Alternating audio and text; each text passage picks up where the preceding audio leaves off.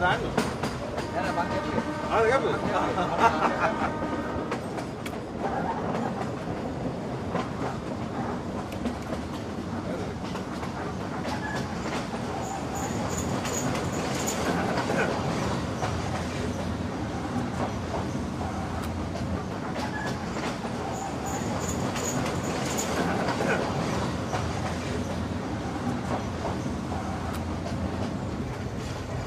Mari, kalabar.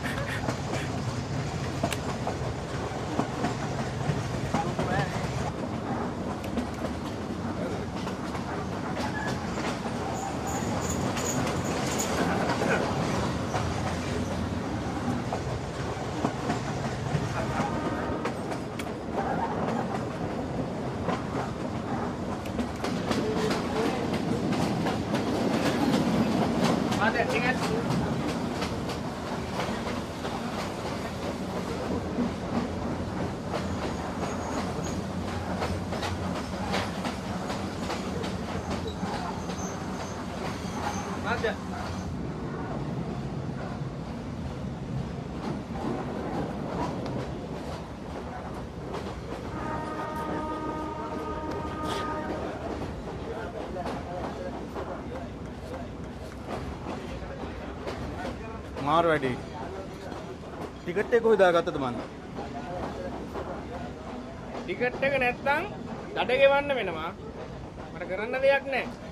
අපිට අපේ රාජකාරිය කරන්න ඉඩ දෙන්න. එපා එපා මාරි. මගේ ළඟ සල්ලි ඇති. අර නිකන් බොරු නැතුව ඉඳපන්. හොඳයිනේ.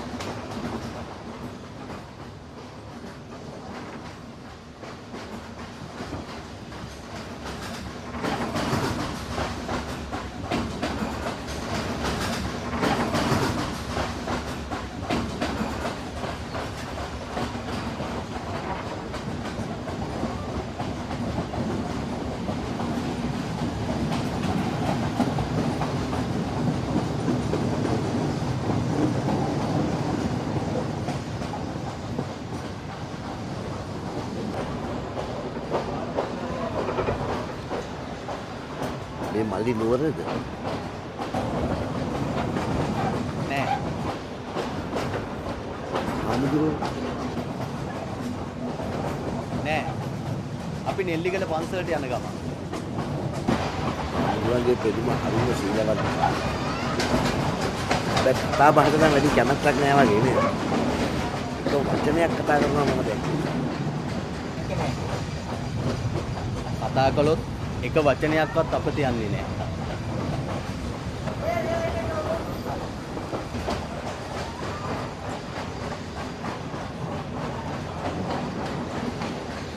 එතකොට මේ මල්ලි ඔව් මහත්තයෝ. මාත් මහාන වෙන්න තමයි බලාපොරොත්තු වෙන්නේ. මහාන වෙන්න. ඔව්. ඒත් ඊට කලින් ඉගෙන ගන්න ගොඩක් දේවල් තියෙනවා. මේ මගේ ගුරු හාමුදුරුවෝ.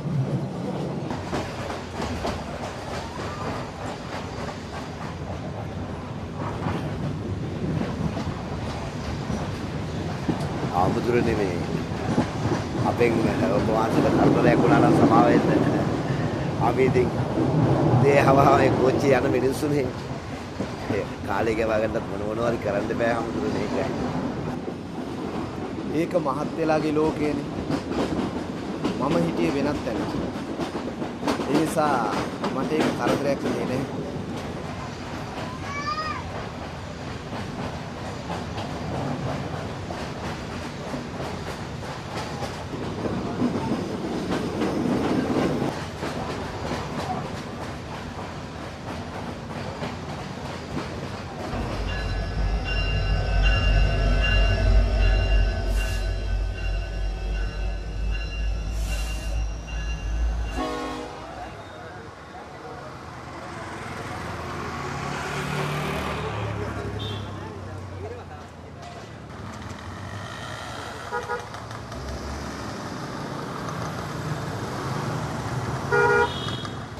සුවපත්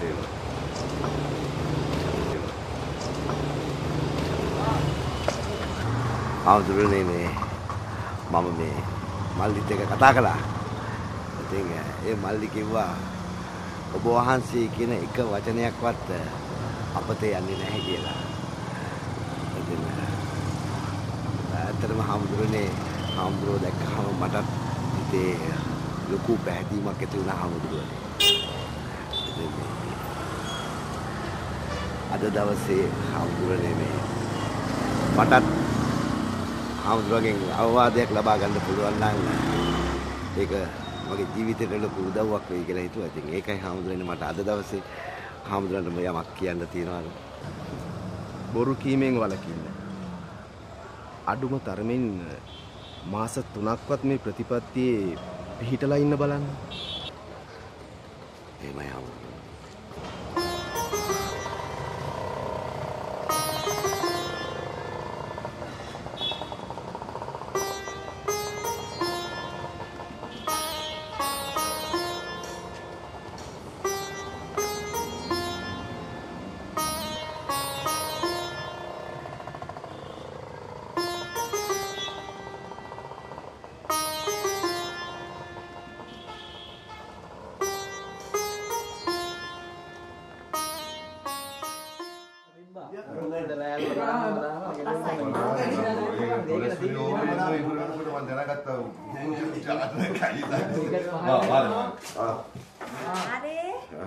අද උදේම ලොකු දඩේකට කරගෙනුවා කියලා ආච්චි. සුගතදාසයා ඉතින් කවදාවත් ටිකට් ගන්න එකක් කිය. දවස් කීපයක්ම චෙක් කරලා කියලා යන්තම් කතාවක් දාලා ෂේප් කරගත්තා නේ. මොනවම කරන්න බෑනේ. අලින් මට සල්ලි තිබිච්චෙන්ද හරි. ඔව්. බලපන්. නැත්තම් කවුද දෙන්නේ ඉතින්? සල්ලි දුන්නේ මගේ සල්ලිත් නෑ සිතුලි දුන්නේ ඒක. නේද ලොකයි. ඒක සමහර විතරක් නැගෙන ඉතින් අපි ප්‍රශ්නයක්. අපි ඔගේ ගත්තේ සල්ලි පිළිගන්න ගෙවන්න. කවදාවත් සල්ලි නෑ උදියා. ඒ පින අදම පළ දෙන්න නැත. දඩේ වගේ ඩබලම්ම වැඩ කරයි. ඔය කිව්වට ජාරේ උත් අම්මනෝනේ. නාගඩි. මාරේ ටිකමෝ අලුත් වැඩ නෙවෙයි. නේද? මේ මාරේ මම විහිළුවන්න කෙරුවේ. මොකද ඒකට අප්සෙට් කියන්නේ? ඈ මූණ දැක්කම කියන්න පුළුවන්. මියාගේ මූඩ් අප්සෙට්. ගෙදර ප්‍රශ්නයක් ගන්න නැහැ නේද? දවල්ට හරියයි සාක්කු පිරුණාම. මේ මාරේ වරේ ඉලුවත් කරේවා. ඔව්වනේ. ඈ පොඩි ගානේ. ඒක පාඩේ දෙන්න පාවා. ඒම මූඩ්. මාරේ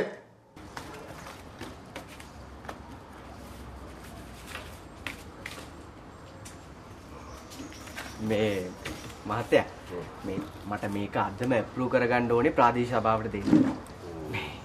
මේ කොහොම හරි කරගන්න පුළුවන් වෙන්නේ. ඒක තමයි. අදම කොහොමද ඉතින් ඇප්‍රූව් කරගන්නේ? අඩුම තරමේ ඊවත් ගෙනාවනම් ඕම්. කොහෙද මහත්තයෝ අපිටත් මේ ඊ හවසයි ඕක කිව්වේ. මේ ඒකයි මම මේ උදේ පාන්දරින් ආවේ. මේ මහත්තයා කොහොම හරි වැඩේ කරලා දෙන්න. මට තේරෙනවා මහත්තයෝ. ඉතින් මේවා මට කරන්න පුළුවන් දේවල් නෙමෙයිනේ. ඔන්න මට කරන්න පුළුවන් දෙයක් නම් පටස් ගහලා සීලයක් ගහලා අස්සනක් ගහලා දෙනවා. ඔක්කොම කලින් බලමු මේ සබ්ජෙක්ට් එකට මහත්ය ඇවිල්ලාද කියලා. ඈ ඒවා ඉතින් ලේසි නෑ අප්‍රූව් කරන්න. පිළිවෙලටම කරන්න බැවැර ටික. ඔව්. හරි මේ මහත්තයා මට පිළිවෙලක් තියෙනවා නම් කියන්න. අපි වැඩේ කරන විදියකට කරමු. මට නම් ප්‍රශ්නයක් නෑ මහත්තයෝ. ඒත් අපි මහත්තුරු හරි පිළිවෙලයිනේ. හා? කො දෙන්න ෆයිල් එක. මොකෝ ඉතින් මේ හිටගෙනම වාඩි වෙන්න. මම ගිහලා මහත්තයා බලන්න. හා?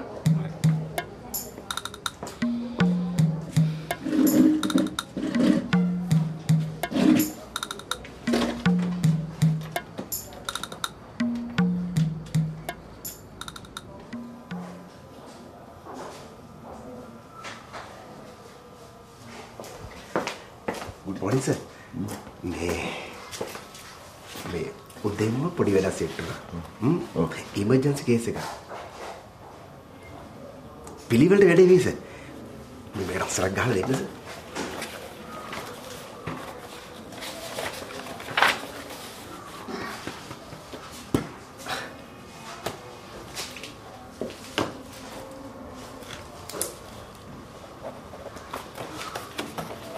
Thank you, sir.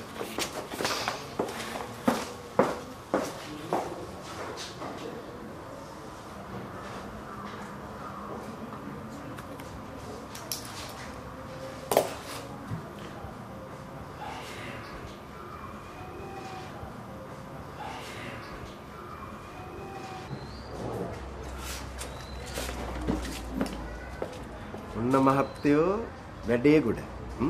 මෙවුවා ඉතින් මාසයක් දෙකක් ඇදෙන වැඩ. අනේ ලොකු උදව්වක් යාළුවා. මේ දැන් අපේ මොනවද කරෙන්න ඕනේ? මෙවුවා මෙතන බෑ. මොකද හතරවට CCTV කැමරා දාලා තියෙන්නේ. අපි ඔහොම පහළට යමු. මොකක්ද මහත්තයාගේ නම? මාරසිංහ. නම මාරසිංහ වුණාට අම්බෝ පොඩි ළමෙක් වගේ. හරි පිළිවෙලයි වැඩ. මම ස්තුති කරා කියන්නකෝ. මේ මම වෙලාවක එන්නම් හම්බෙලා යන්න. අර වැඩේට මෙතන හොඳයි මාක්තිය.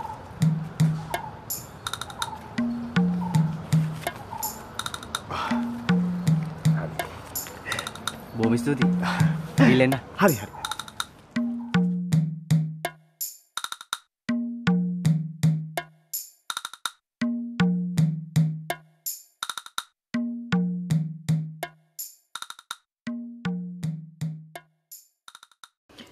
හලෝ මාරි අද හවසට දුවයි ක්ලාස් වල ගෙවන්න තියෙනවා හොඳේ මේ ඔව් 3000යි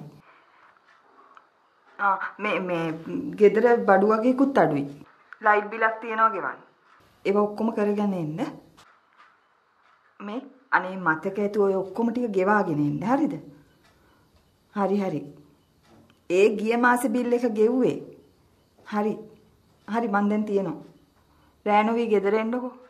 හරි.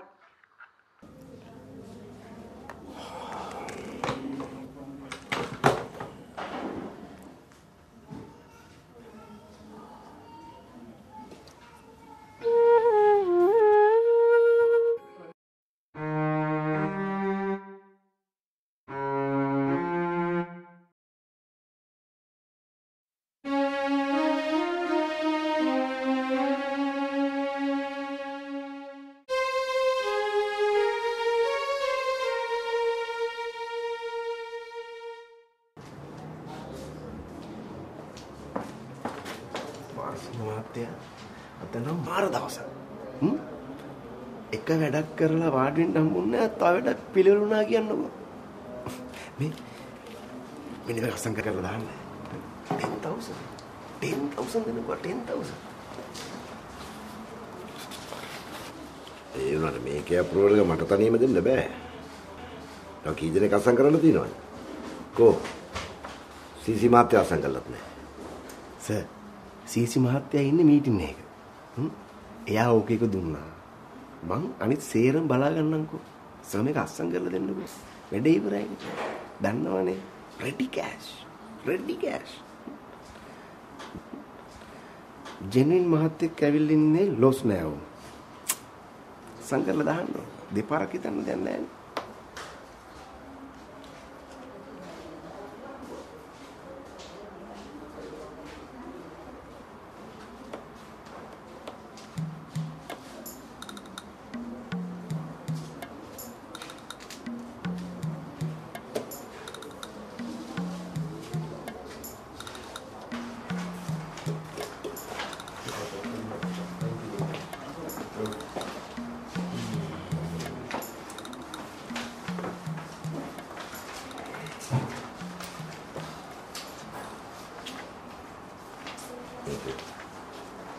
යන්න.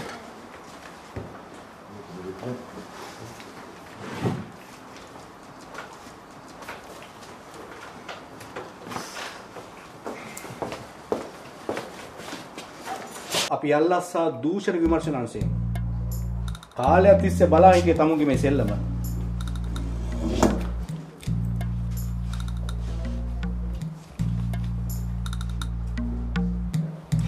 Sir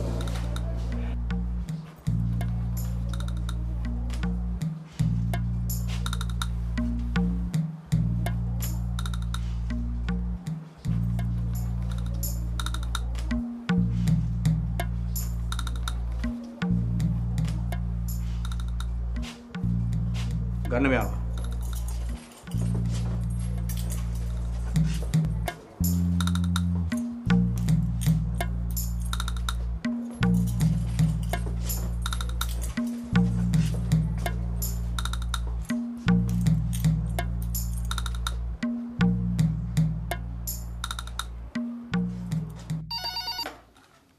hello.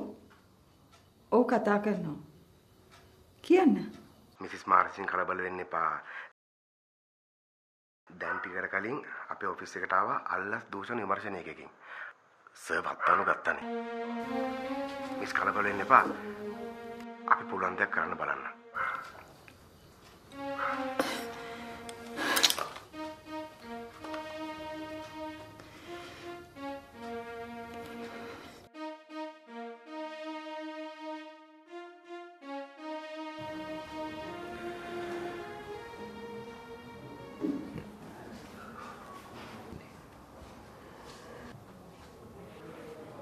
මම මුලින්ම කියන්න ඕනේ සර් මම කිසිම බොරුවක් කියන්නේ නැහැ කියලා සර්.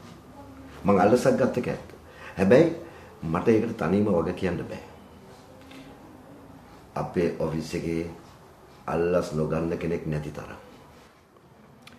වැඩක් කරගන්න එන මිනිස්සුත් ඒකට පුරුදු වෙලා ඉන්නේ. ඒ මිනිස්සුන්ට තෝනේ මේ වැඩේ ඉක්මනින් කරගන්න.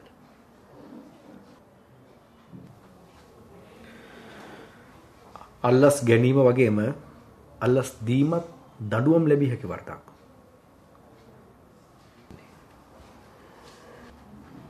මම ඒක පිළිගන්නවා සර්. හැබැයි සර් ඒක පිළිකාවක් වගේ පැතිරිලා තියෙන්නේ. මට විතරක් ඒකෙන් ගැලවීමක් නැහැ. අපේ ඔෆිස් එකේ අල්ලස් ගන්නවට කියන්නේ පිළිවෙලක් වෙනවා කියලා සර්. ලොක්කගේ ඉඳලා සොක්ක දක්වාම අන්නේ කියන පිළිවෙලට අහු වෙලා තියෙන්නේ.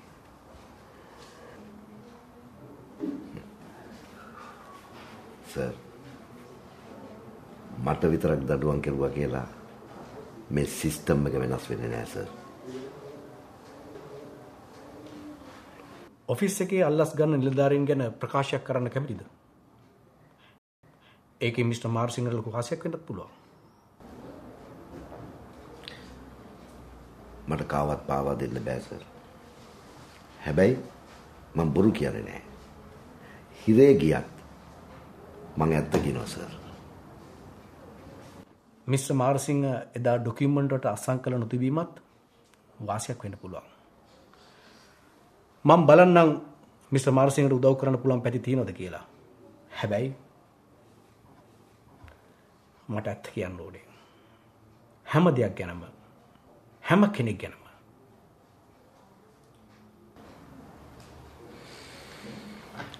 මං කියන්නම් සර්. ඒවා අපේ පරීක්ෂණයට උදව් වෙනවා. සමහර විට තව කීප දෙනෙක් අත්අඩංගුවට ගන්න මිස්ටර් මාර්සිංගේ සාක්ෂි ප්‍රයෝජනවත් වේවි.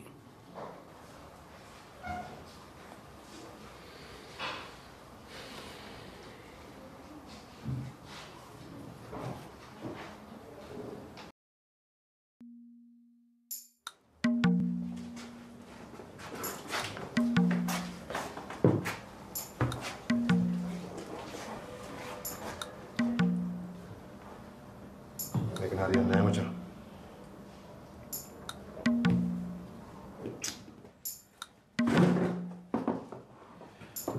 සීසි මහත්තයාගෙන් ප්‍රශ්න අහන්නකොට එයා දැනගත්තුළු මාර්යා සේරම කිව්වා කියලා. මිනිහා බය වෙලා ඉන්නේ.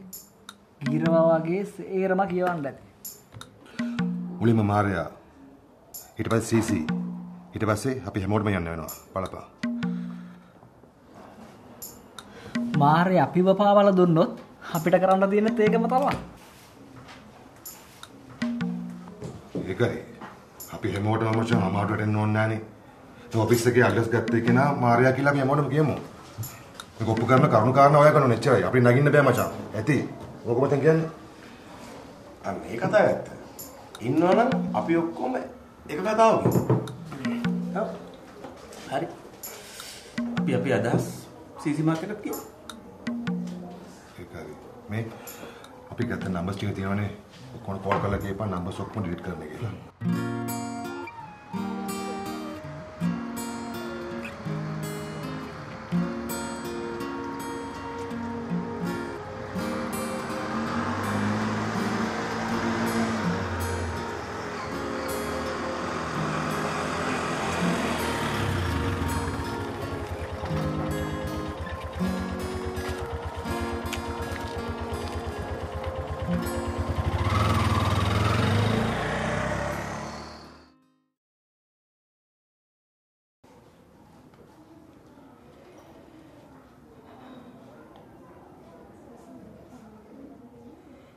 ඔයාගේ ඔෆිස් එකේ යාළුවෝ සේරම ඔයත් එක්ක තරහ වෙලාලු.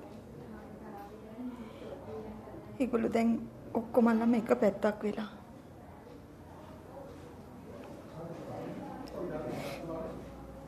මේ විදියට ගියොත් ඔයා වැරදිකාරයා වෙයි කියලා මට බයයි.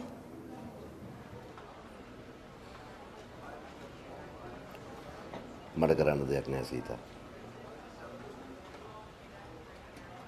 මං ඇත්ත කියලා තියෙන්නේ.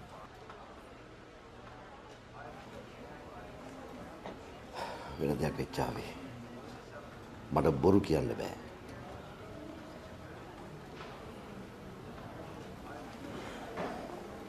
ඔයා ඇත්ත කියන්න යන්න එපා. බොරු එකක් නෙමෙයි 100ක් හරි කියලා බේරෙන්න බලන්න.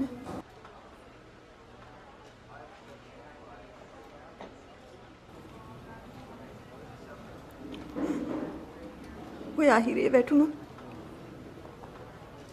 මටයි දරුවටයි යන කල මොකද්ද?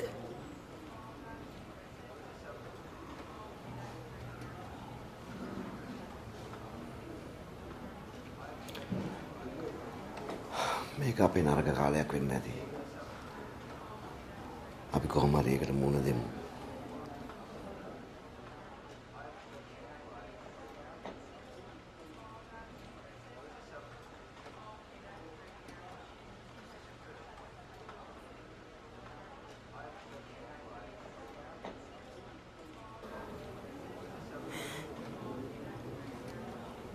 අපි තියෙන දෙයක් විකුණලා හරි හොඳ ලෝය කෙනෙක් අල්ලගමු.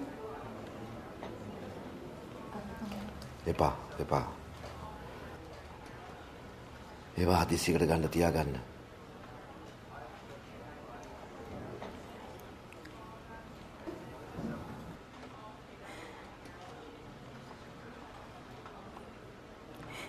එතකොට ඔයා වෙනුවෙන් කවුද පෙනී හිටින්නේ?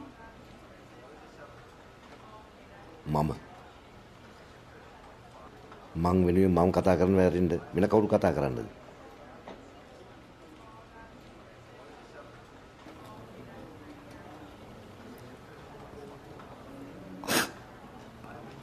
ඔයාගේ මොලේ අවුල් වෙලාද?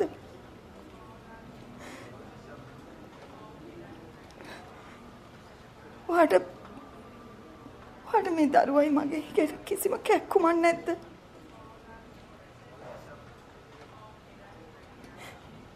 ඔයා හිරේට වැටුණොත් අපි පාරට වැටෙනවා. මට අම්මෙක් අප්පෙක් නෑ. කවුරුවත් නෑ. ඔයා ඒක හොඳට දන්නවා.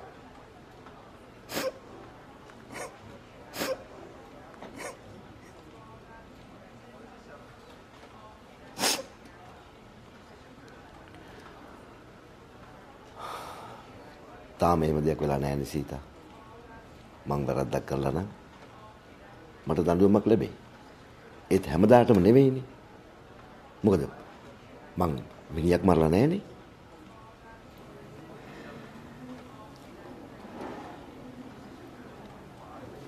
ඔය අනිර්දෝෂී කියලා ඔප්පු කරන්නේ මම මොනවා හරි දෙයක් කරනවා. මම මේ දඟලන්නෙත් ඒකට. ඒත් ඔයා මාව අධෛර්ය කරනවා.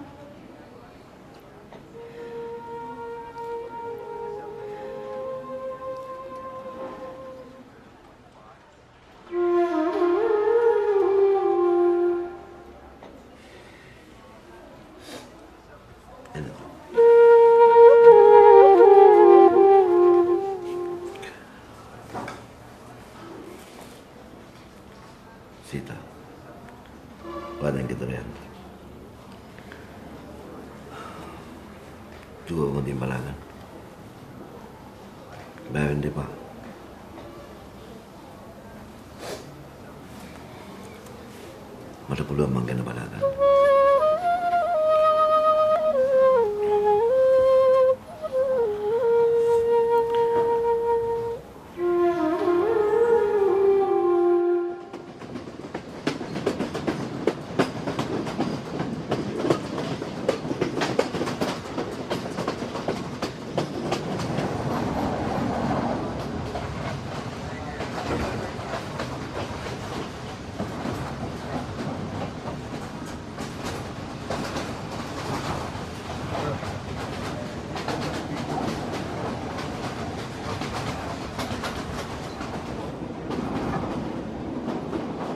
මල්ලි කෝද හාමුදුරු නෙල්ලිගල පන්සලේ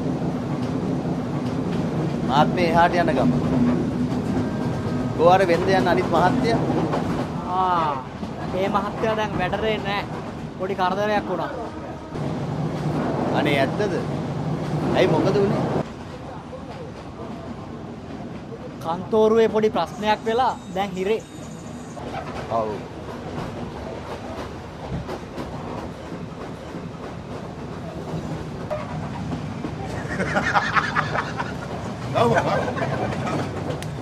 Hari, dah dia. Gila ke? Hari. Hari.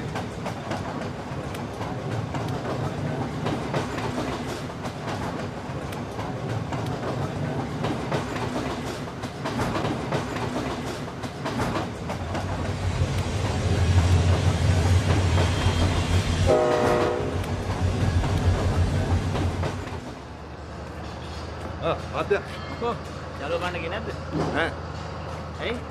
අපිට කොලේ වාලනේ වැඩ කරේ. අපිට හරියන්නේ නැහැ නේ. එන්න ගිහලා. මේ අපි බෑලා ඉන්නේ කොයිද ඉන්නේ? මම යාළුවා.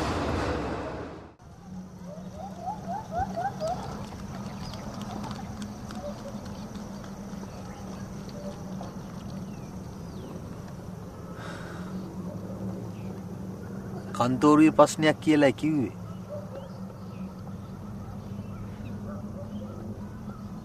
ඇයි ඔබ වහන්සේ සිනහ පහල කළේ? මං සිනහ පහල කළේ මේ ලෝකේ ස්වභාවය දැකලා. එදා නිදහසේ හිටපු ඒ මහත්යට අද ඒක නැති වෙලා. නිදහස නැති වුණාම තමයි නිදහසේ අගේ දැනෙන්නේ. අපේ ජීවිතේ අපි ගොඩාක් දඬුවම් ලබනවා. ඒ වයින් එකක් විතරයි හිර දඬුවම කියන්නේ.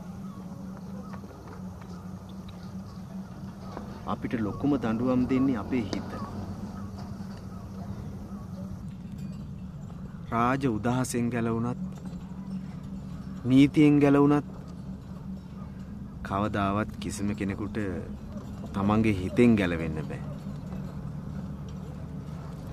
හිත තමයි ලොකුම දඬුවම් දෙන්න. ජීවිතයේ දුෂ්කරම කාලවලදී තමයි මිනිස්සු හොඳම පාඩම් ඉගෙන ගන්න.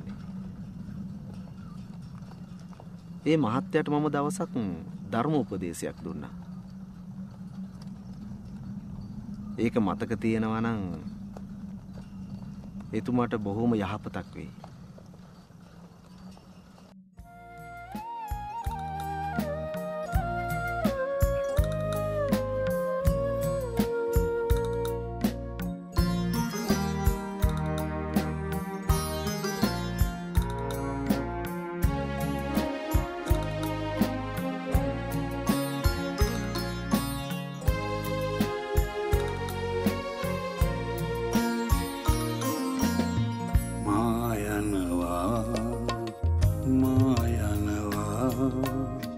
යනවාදයි නොදැනේ අරමුණක් තිබුණේදෝ නොදැනීම මනසින් ගිලිහුණේදෝ ආයෙත් පැමිණෙයිදෝ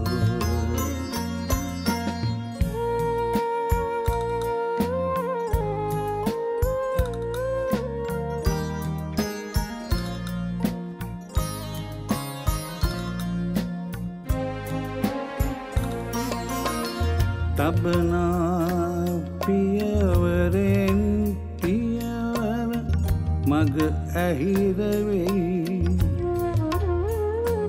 අත් වැලද පසුබසී දැවෙන සුසුමට සිසිලක් සොයනට දැවෙන සුසුමට සිසිලක් සොයනට පාර කියන්නට වාතලයක් මා සම්මද නැති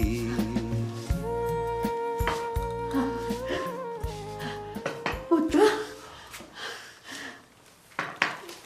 පුතේ උඹ මාව බලන්න ආවා මං හිතුවා ඉතිසලා මං තනිස්සේ අමාරු නිසා ඇවිදින්න බෑ නැත්නම් මම ඔබ බලන්න ඉන්නවා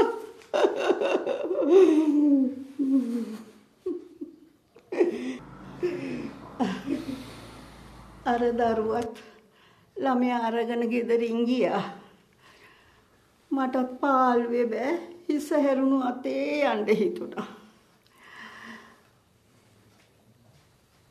ගේ ඉස්සරහා කපුට කෑ ගහනකොට මං මුංගෙන් ඇහැව්වා පුතා එනවද කියලා මම දැනගත්ත පුතේ කවදාරි උඹ මාව බලන්න එනවයි කියලා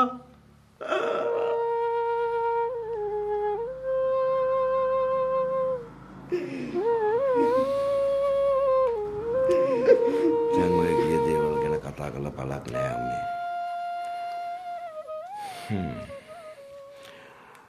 ඒගොල්ලෝ අම්මව බලන්න ආවෙම නැද්ද අම්මේ? නෑ පුතේ. දවසක් මං ගේ ඉස්සරහා ඉන්නකොට ත්‍රිවිල් එකක පොඩි එකේ කෑ ගාගෙන අත බනාගෙන ගියා පුතේ.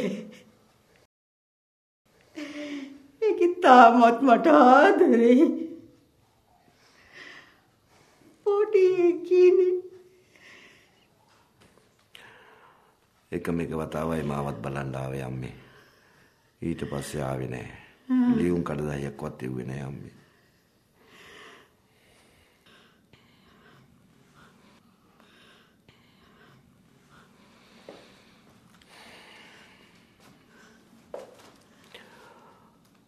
මං දිග ගමනක් යනවා අම්මේ. මං අම්මව තනි කරන්නේ. මං කොහොම හරි අම්මව මගේ ළඟට ගන්නවා.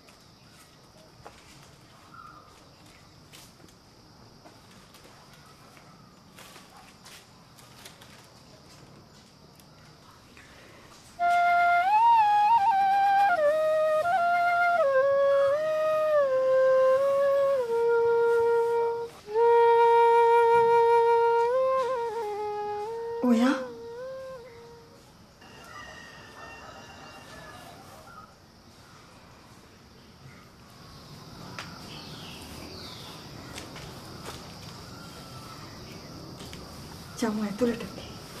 නෑ ඕනේ.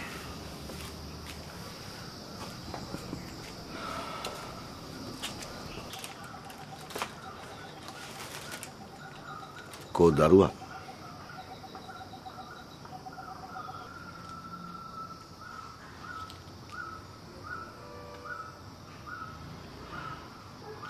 ඉස්කෝලේ ගියා.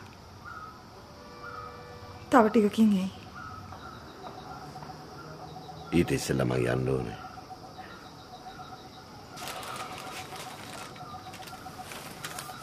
මං ආවේ වැදගත් දෙයක් කියලා යන්න.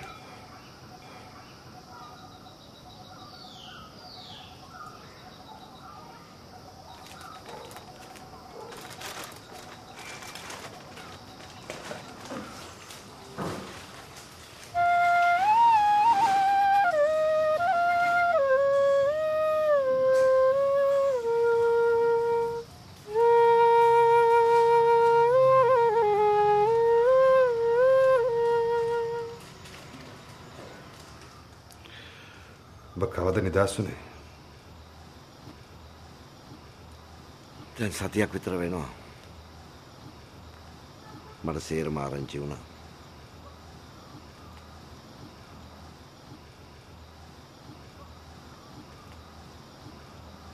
ඒකට කමක් නැහැ. මං දැන් නිදහස් මිනිහෙක්.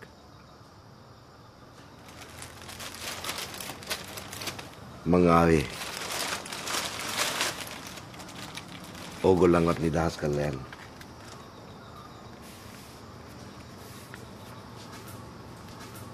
වැදගත් දෙයක් දීලා යන්න ආවේ.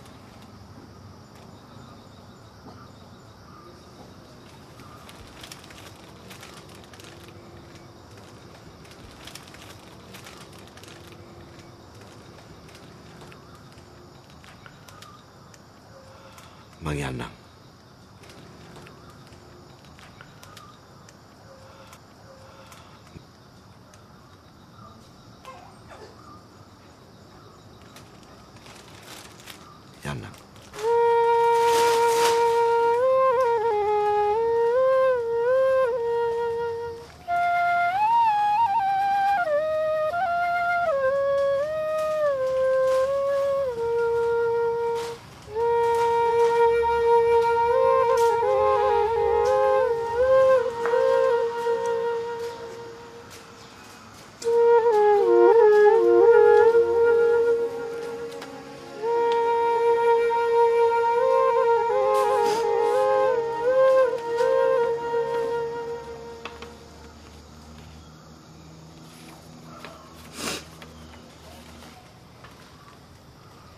දයාබර සීතා. පහුගිය දවස්වල මගේ තාත්තට අයිතිව තිබිච්ච ඉඩමක් ආණ්ඩුවේ ජන සම්පාදන ව්‍යාපෘතියකට පවරගෙන තිබුණා. මට ඒකට ලොකු වන්දි මුදලක් ලැබුණා. මම ඒක ඔයාටයි දරුවටයි දෙන්න තීරණය කරා. අනේ මාරේ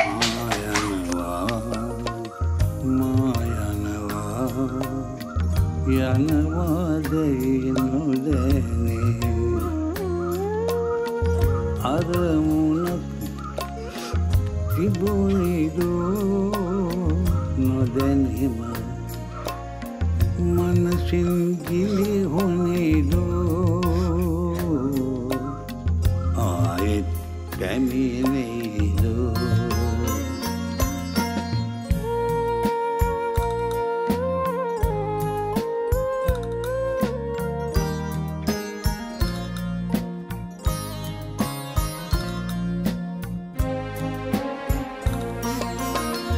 තබනා පියවරෙන් පියවර මග ඇහිර වෙයි අත් වැලද පසුබසී දැවෙන සුසුමට සිසිලක් සොයනට දැවෙන සුසුමට සිසිලක් සොයනට පාර කියන්නට වාතලයක් මා සමග නැති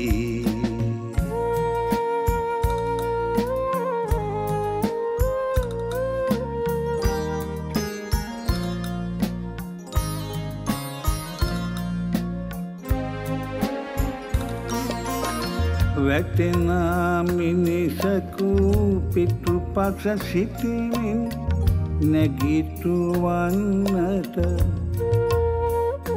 දෑත දිගු කරන අයෙක් වෙතොත් අහඹු ලෙසින් හෝ අයෙක් වෙතොත් අහඹු ලෙසින් හෝ මාද කැටුව යන බුදුමග ඔස්සේ පියමැන්නෙකි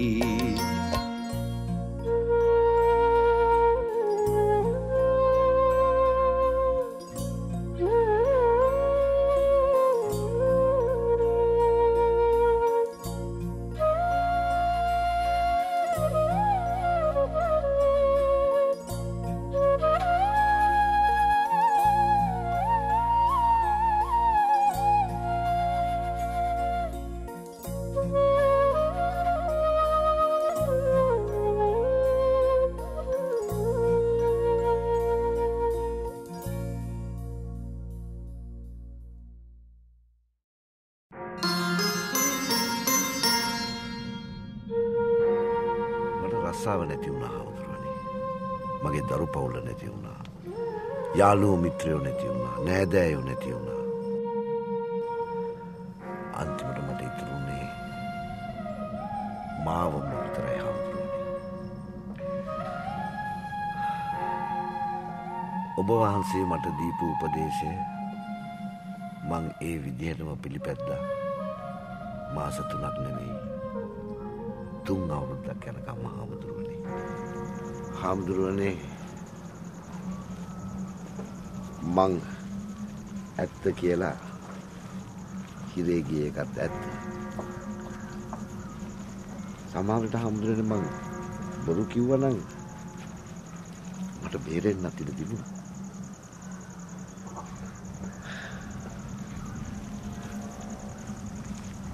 මං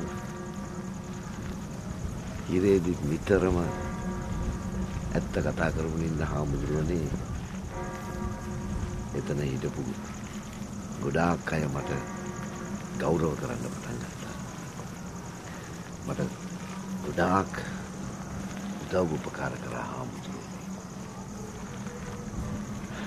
ඒ වගේම ඒ අයගේ ප්‍රශ්නවලදීත් මගෙන් හුඟක් උපදෙස් ලබා ගත්තා. සත්‍යවාදියා හරියට පහන් ටැඹක් වගේ. තමනුත් මාර්ගය දකිනවා අනුන්ටත් මාර්ගය දක්වනවා. හාමුදුරුවනේ බොරු කියන්නේ නැතිව ඉන්න එකෙන් මට විශාල මානසික සුවයක් ලැබුණා හාමුදුරුවනේ. පංචශීලයෙන් එක් සීලයක් රැක්කාම එහෙම සහනයක් ලැබෙනවා නම්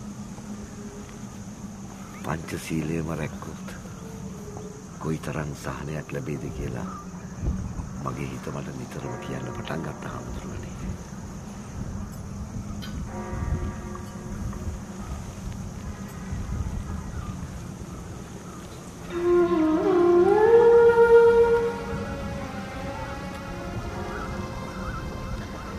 සත්‍ය කතා කරන පුජ්‍යලයාට බයක් නැහැ. වේදනාවක් නැහැ. පසුතැවීමක් නැහැ. සමහර කාලවලදී මිනිස්සු බොරුව ඇත්ත හැටියට දකින්න පුළුවන්. එහෙත් අපිට ධර්මයේදී දේශනා කරලා දෙන්නේ සූර්යයා චන්ද්‍රයාත් සත්‍යයත් මේ ලෝකයේ පවතින තාක්කල් කිසිම ජගතෙකුට වසන් කරන්න බෑ කියලා.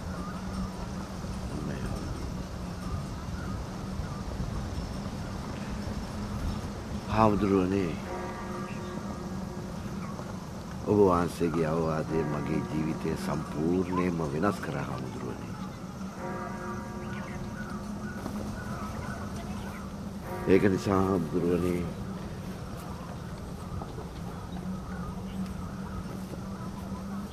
මගේ ජීවිතේ ඉතිරි කාලය ඔබ වහන්සේ අසලම රැඳෙන්න අවසර ලැබෙනවා නම් හොඳයි හාමුදුරනේ.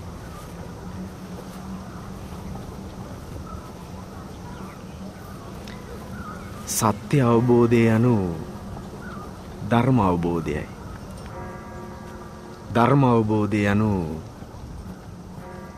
නිර්වාණ අවබෝධයයි.